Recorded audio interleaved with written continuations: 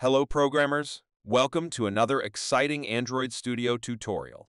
In today's tutorial, we will see how to implement the newly launched Android's Media 3 Exoplayer in your Android Studio project.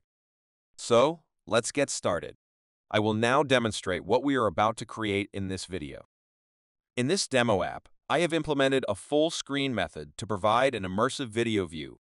This player also comes with Exoplayer's default controller, including subtitle and audio change features if applicable. I have added immersive mode by hiding the navigation bar from the system and the status bar using code. There are not many changes from Exoplayer that already exist in another library, but it's always recommended to use the latest release. Google recommends all developers to migrate to Media 3 from Exoplayer as early as possible. Everything you will need is already provided as a link in the description of this video. So, let's create a new project and start our coding for today.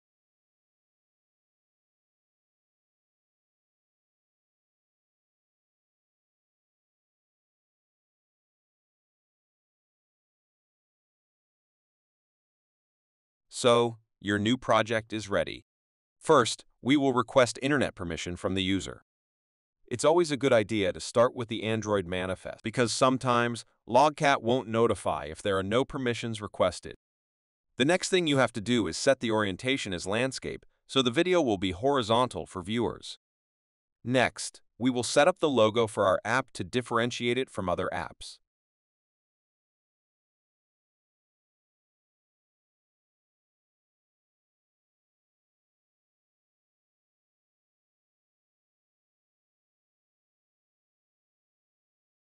We will add few styles to our app.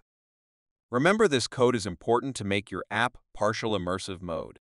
Full immersive will work once you add certain codes in your main activity.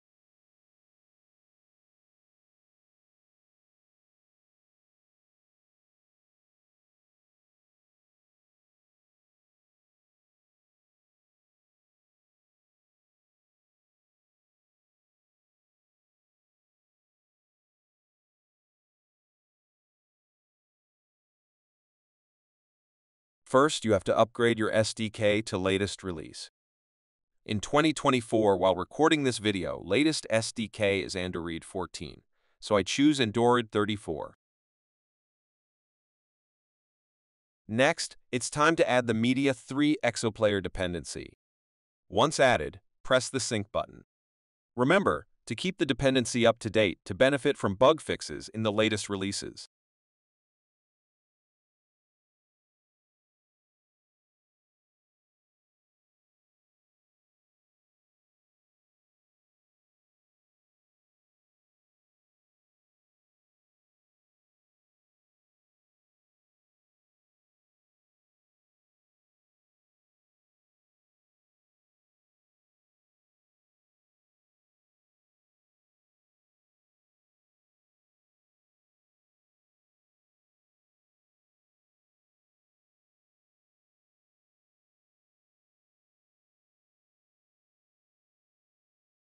Previously, we had two players. One is player view, and the other is styled player view.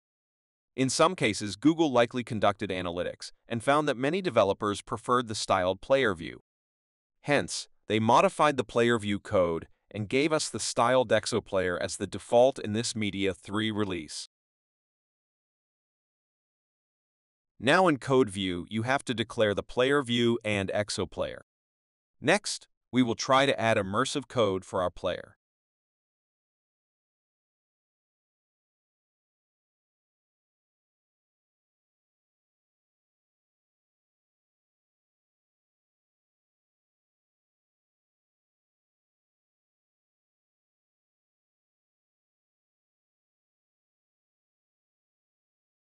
For this tutorial, I use a hard-coded MP4 video to Exoplayer. I have added the sample GitHub link in description.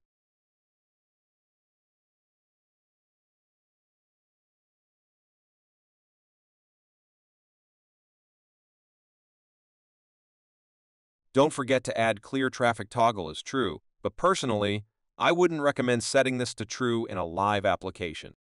Make sure all your URLs are using HTTP instead of HTTP. For testing purposes, it's okay.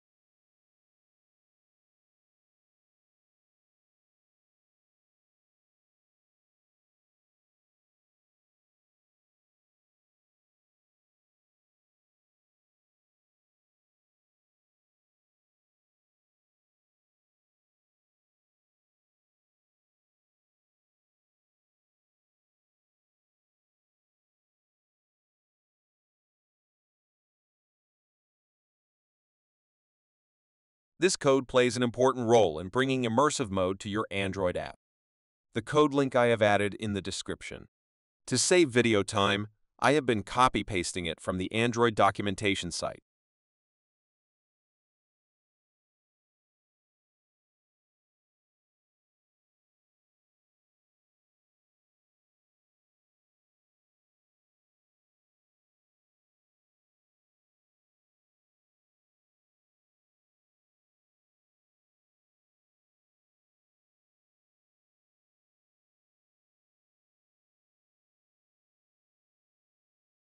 With this, your entire app will work in full immersive screen mode. So let's test the app now.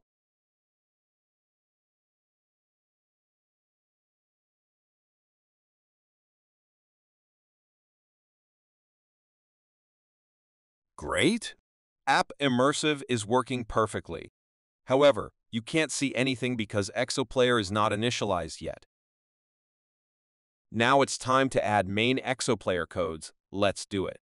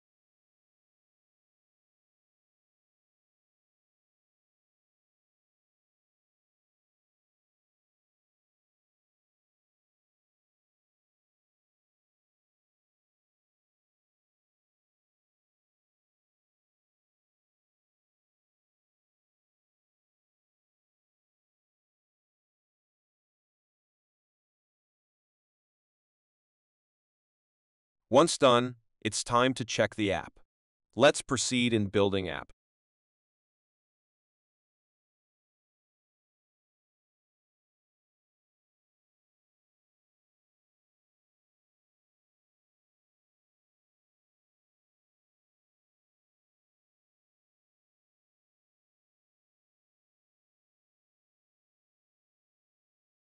Sorry, I forgot to record the audio.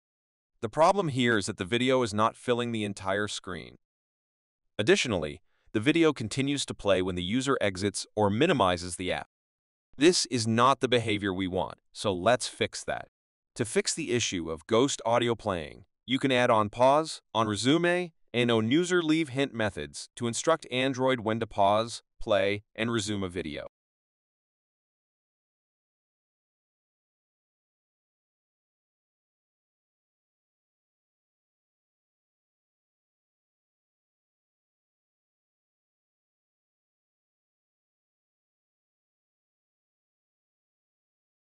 Finally, in Player View, add the attribute called Resize Mode and add it as Fill Mode to make it perfectly fill the entire screen. So your new Media 3-powered Exoplayer is now 100% ready for the show. Let's build and test it.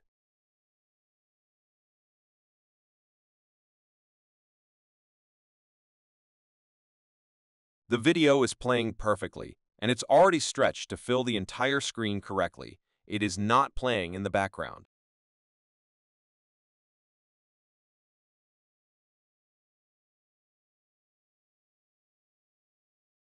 In the description, you will find the source code, demo APK, and if you're interested in learning how this works, I have provided all relevant codes so you can build your version of Exoplayer. Finally, everything is perfect. If you found this video helpful, please share your thoughts by typing helpful in the comments and leaving a like. This will help me post more videos every Tuesday. Additionally, you can suggest topics for the next Tuesday's video in the comments. Thanks for watching. Don't forget to hit the subscribe button. See you all in another awesome tutorial.